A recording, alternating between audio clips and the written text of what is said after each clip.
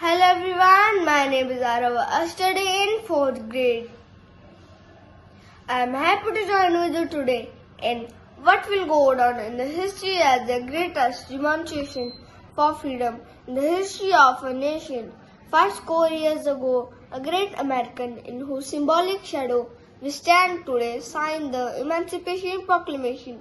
This momentous decree is a great beacon light of hope to millions of Negro slaves who had been seared in the flames of withering injustice. It came as a joyous daybreak and the long nights of their captivity, but 100 years later the Negro still is not free.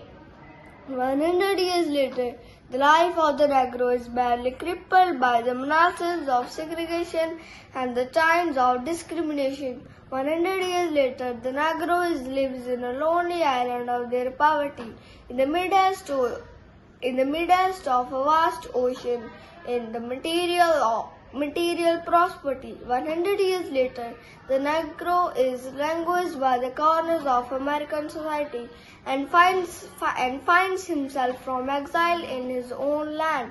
So we have come here to dramatize a shameful condition. I say to you today, my friends even thought we face the difficulties of today and tomorrow. I still have a dream. It is a dream deeply rooted in American dream. I have a dream that this nation will rise up and its true meaning of its creed. We hold these truths to be self-evident that all men are created equal. I have a dream that one day on red hills of Georgia, sons of farmer slave owners will be able to sit down together at the table of brotherhood.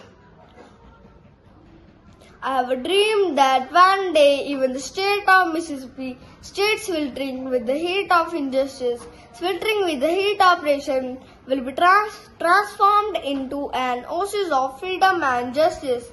I have a dream that my 4 little children live in a nation where they will not just by the color of their skin but by the content of their character.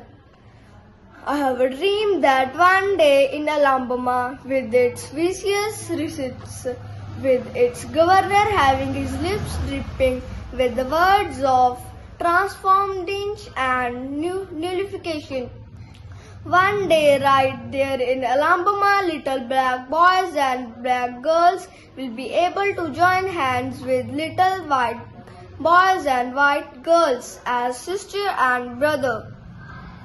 I have a dream today. This will be the day when all of God's children will be able to sit down together, able to sing with new meaning. The land where my father died, the land of pilgrims' pride, from every mountain side, let freedom ring. And if America is to be a great nation, this must become true. So let freedom ring. From the prodigious hilltops of New Hampshire, let freedom ring. From every hill and molehill of Mississippi, from every mountain side.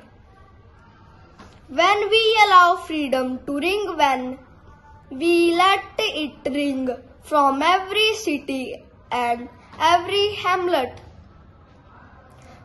from every state and every city, we will be able to speed up that day when all of God's children, black men and white men, Jews and Gentiles, Protestants and Catholics, will be able to join hands and sing in the words of the old Negro spirit.